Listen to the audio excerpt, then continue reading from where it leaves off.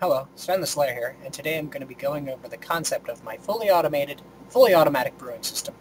It has all the standard features.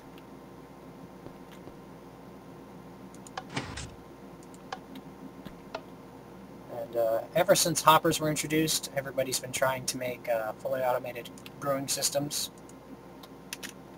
And mine's different because it doesn't use any water, dispensers, or rail carts. It just uses the fact that in snapshot 13W2 we can control hoppers with redstone power now, and a short pulse will cause them to spit out one item.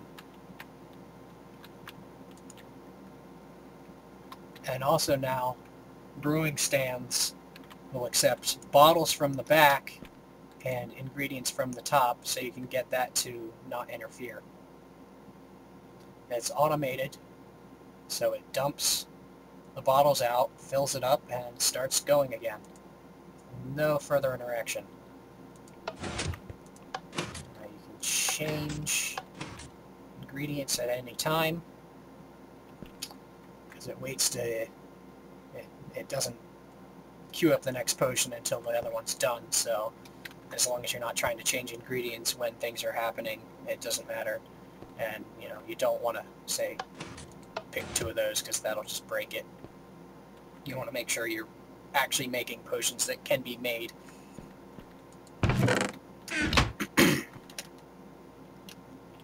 Now, storage is pretty simple. Everything's just above.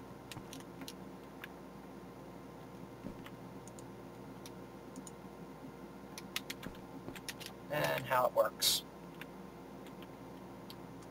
This is the same. This is the concept I built before I actually put it into use. The ingredients hopper has a comparator off of it, and if there's anything in this, then that'll be on. The brewing station, if it only contains 3 water bottles, then this comparator will be off.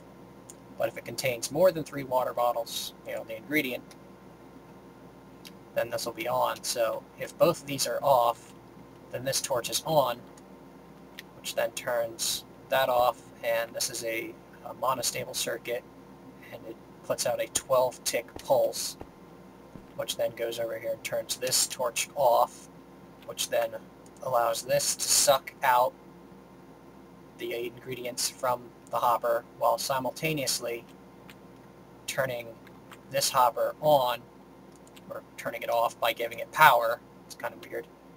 Keeping it from giving the brewing station its items.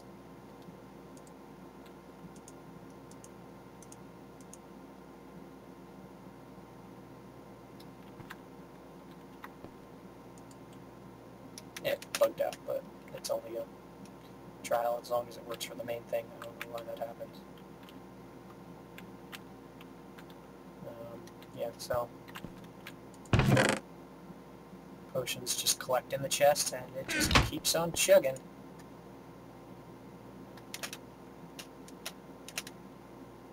Of course, your major limiting factor is going to be the number of bottles you can have, so you'll have to expand storage significantly for the bottles, but everything else stacks fairly well.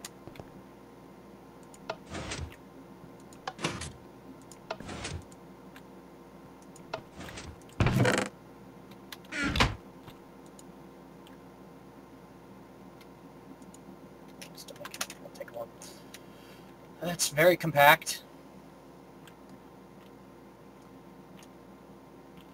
And these are all 1-tick delays, just tons of repeaters. Just kind of spammed them. They can be 2-tick delays earlier, because I didn't change them from messing around with it earlier. But you can't have 4-tick delays, because that'll make it spit out more than one item. So you have to make sure the pulse that goes through is very short, as you just saw, actually. So that means it's now working on the next potion. Back to glistening melons and the health potions. Thanks for watching.